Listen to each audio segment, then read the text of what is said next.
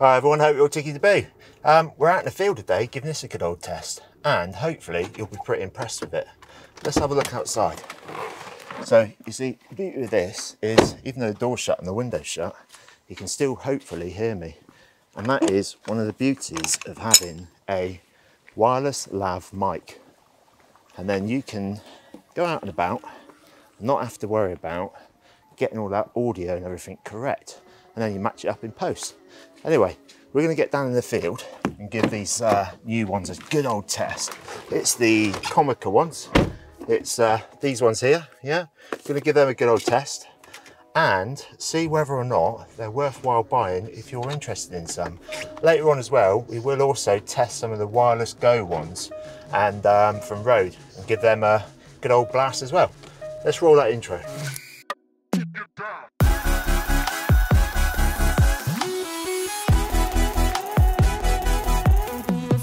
So what did you think of that then? I've received these microphones, the Comica boomx-d's, they're wireless ones, to give them a good old review. And I'm going to announce another giveaway today, so make sure you stay tuned. Yeah, baby! Yeah. Now then, I already own the Rode Wireless Go mics. I've been really impressed with them. So let's see how these compete against them. And after the initial test, I may do a comparison between them. So if that's something you'd like to see, let me know in the comments down below.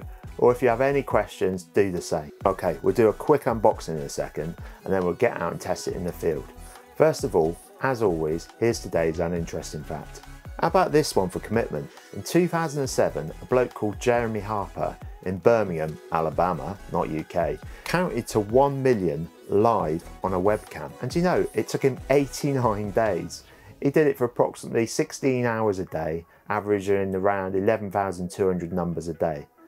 Now that's 89 days of his life he's never ever going to get back. But it does give a different meaning to daily vlogging, doesn't it? So as you all know, I don't go into the tech side of things. If you want that, you can read it up yourself. There'll be a link down below to find out more. And there'll be loads of other people on YouTube who go through all the tech stuff. But to be honest with you, I find them pretty boring. And remember, if you fancy buying one, there'll also be a link down there as well. Now you should know by now, I always give fully unbiased real life reviews. And although companies send me gear to review, I'm not paid in any way, shape or form, not sponsored by them.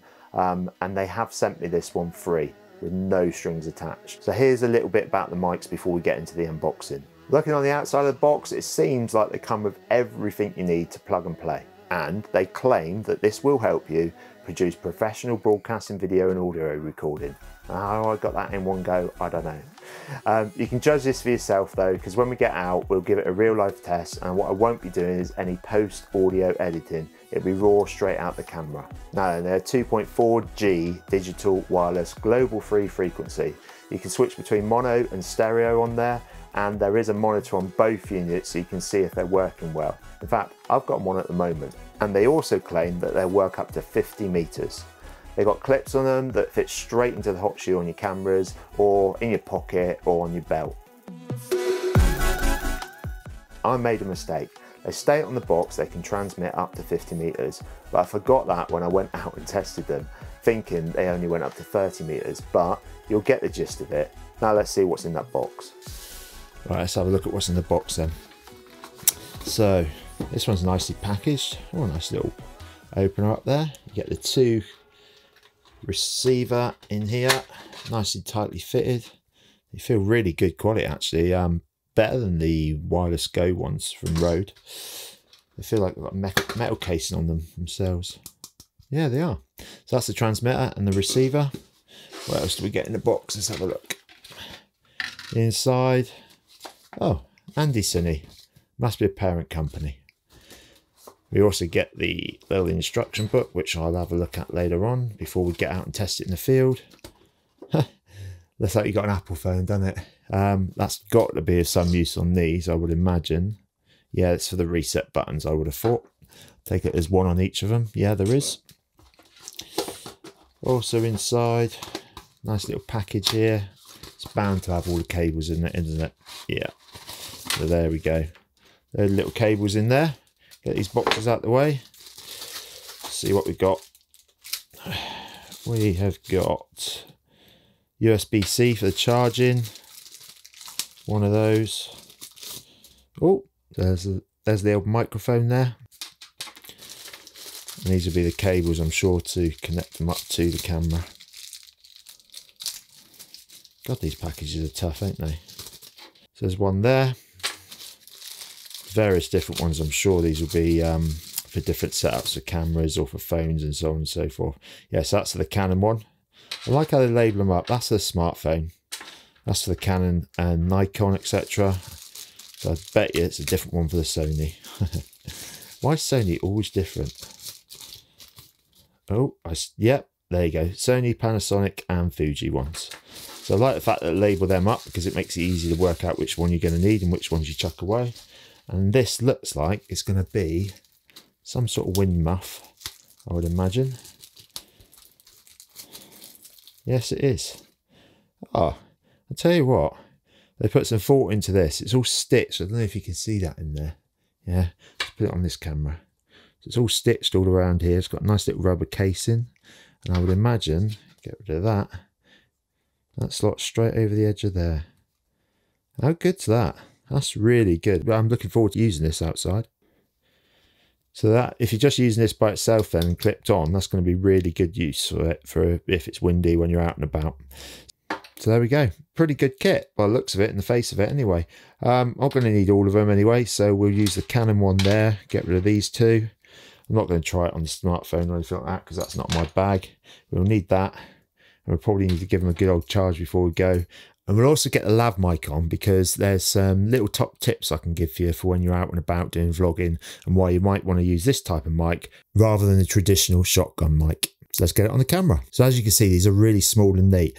To be honest with you, I think when people are out vlogging, these will probably do a better job than the shotgun mics. But I'm going to do some videos on comparing these with the Rode Wireless Goes, the Rode Video Mic Plus, and also without the camera on at all in different scenarios, down the beach, while you're driving around in a car, out in the field, and just doing some all-round genuine vlogging. So if you're interested in those, you know what to do. Right, let's get these on the camera then. As you can see, the actual units themselves are very small in comparison to the camera. This is the EOS RP for size differences and things like that. What you do with it is you just push it straight onto the hot shoe.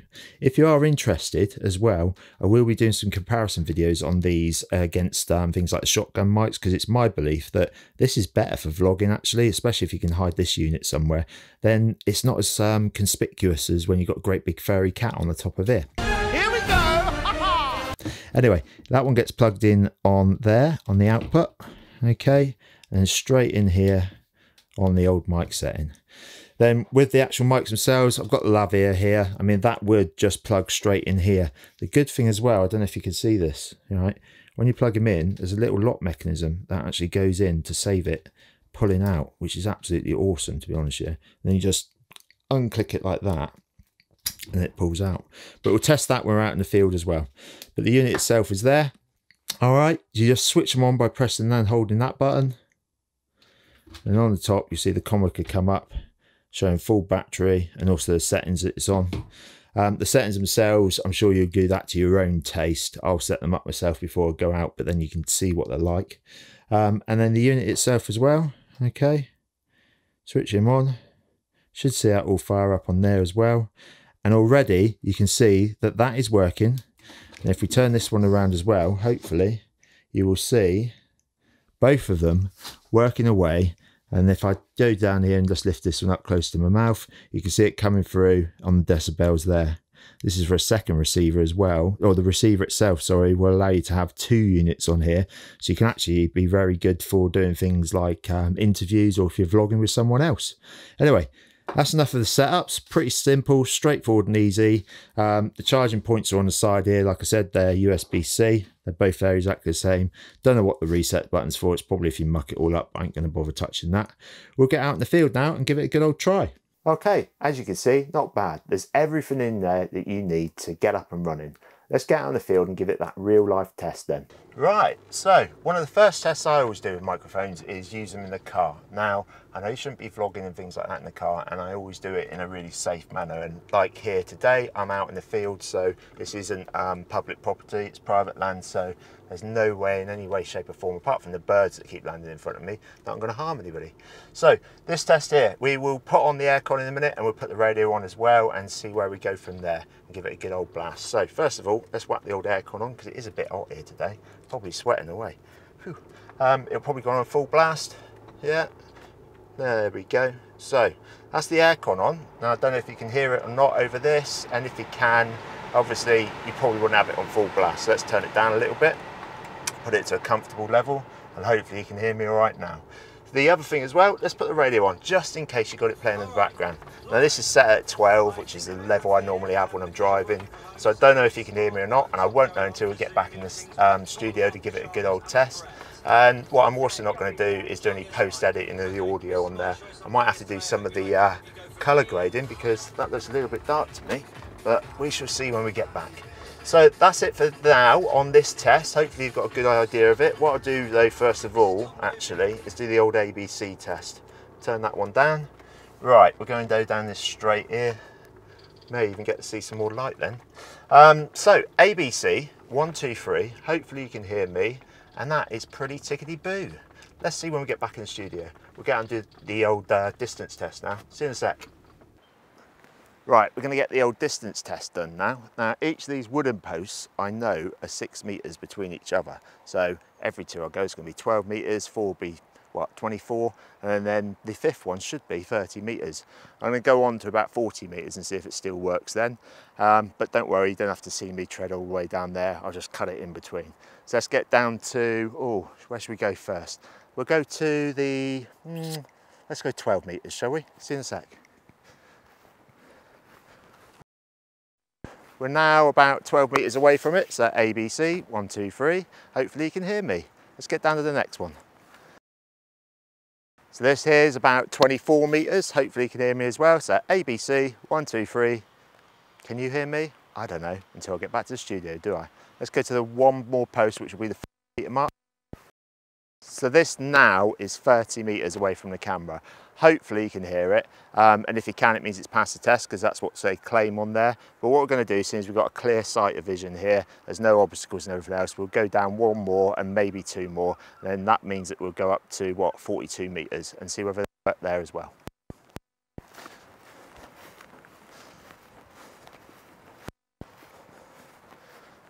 This is set at 36 metres. Next one.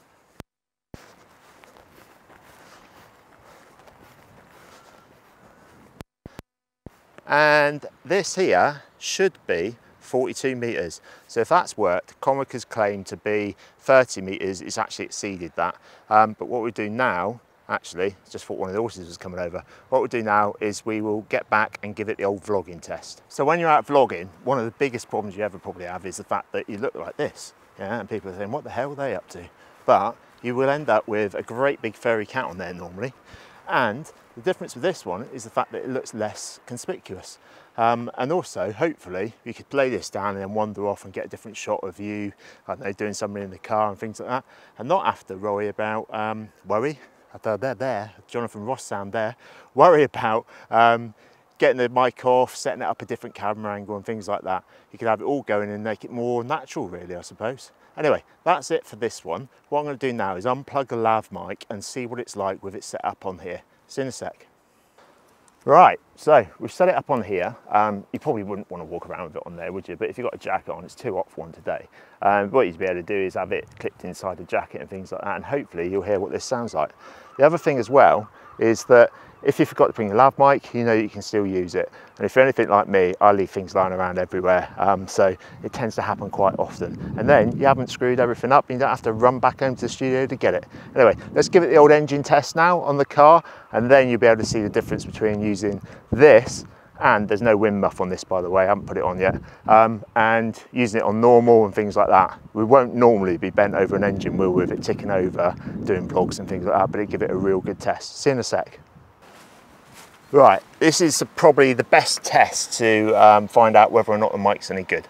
We've got an engine noise on here. It's a great big V6 diesel engine on there, so plenty of noise with it rattling away. But you probably won't ever need to do it on that one. So if you can hear me with this on, then you know it's a bloody good mic. So let's get the engine started. See you in a sec. Now, one of the beauties is, even though I'm not on camera, we can start it up and you can still hear me. Now, I don't know if you can hear the engine or not, but walking around, and we'll get under the bay in a minute. So, there you go. Hopefully you can still hear me, and I'll do the little test, which is ABC, 1, 2, 3. Hopefully you can hear me, and that'll be tickety-boo. Right, that should have given you enough information or enough stuff to make your own mind up. But let's get back to the studio, and I'll give you my final review on it. I was knocked down, heard the countdown through the haze, in the face of defeat, yeah. Okay, now I've watched and listened to the footage, I think they've done an awesome job. And as I said, you can judge for yourself by listening to the audio as many times as you like, as I've taken it straight out of the camera with no post audio editing. I'm probably going to do a comparison test, as I said, against the Rode Wireless Go's, because I took those with me as well. Now, my initial thoughts, I think they managed really well in the wind. And that small tip I gave you, well, that came from the awesome Sydney D. A link to his video is down below if you're interested in seeing how he came up with the idea of where you can put the lav mic so it's not seen, like this one here. So if you're interested, rather than me tell you, go and watch the master at it. But I'll give you a little clue. It involves toupee tape. We love you all. We want you safe. Get out of the storm's way. One of the things I like about these and the beauty of them is just like the Wireless Go. They are really tiny. They're versatile. Like I showed you at the beginning, you're being able to film with multiple cameras and not have to worry about setting up the audio. Just go with the flow. And I've got some more reviews coming up over the next week or so. So make sure you hit that subscribe button to get notified of when they're up. Now this giveaway, I've left it at the end basically to say thank you for actually watching the video right to the end. Because a lot of people, they'll click on, might get a bit bored, maybe with my dulcet tones, I don't know, and then they just bugger off. But if you stay to the end, you get a chance to win something. And this giveaway is going to be pretty exciting. What you get the chance of winning is either a Rode microphone or this Blue Ice Snowball USB microphone. And the details of both of these items will be down below if you want to check it out. But you do get the opportunity to choose which one you want. And it's really simple to win these. All you have to do is be a subscriber to the channel and leave a comment down below, like I always ask, of how you will use it. And then what I'll do is pick one lucky winner in the next 2 weeks or so and announce it on the channel. Don't forget as well, if you've got any questions you want me to try certain setups, let me know in the comments and I'll see what I can do. Thanks for watching everyone. Hopefully you found this useful and enjoyed watching it. Stay safe, having fun making stuff, keep smiling, as always, cheers and gone. Now I know you've all been waiting for this, the winner of the Zhiyhun Smooth X Gimbal. Now there were so many entries to this that I thought were worthy of it. I couldn't actually pick one out like I normally do, so what I've done is I put all the names into a hat, and these were all the names on there. As you can see, there's loads of them on there, and then I randomly picked one out, and the winner is Gomez. It's on its way to you. You might even have it by the time this video's out. And don't forget everybody, if you weren't lucky enough to win it, there's a link down below that's got the best price on there, and I think there's even a discount on there for a short period of time. So hit that one and you'll find out. I wish I could have given more out to you all, but there are going to be some other giveaways coming soon. See you around.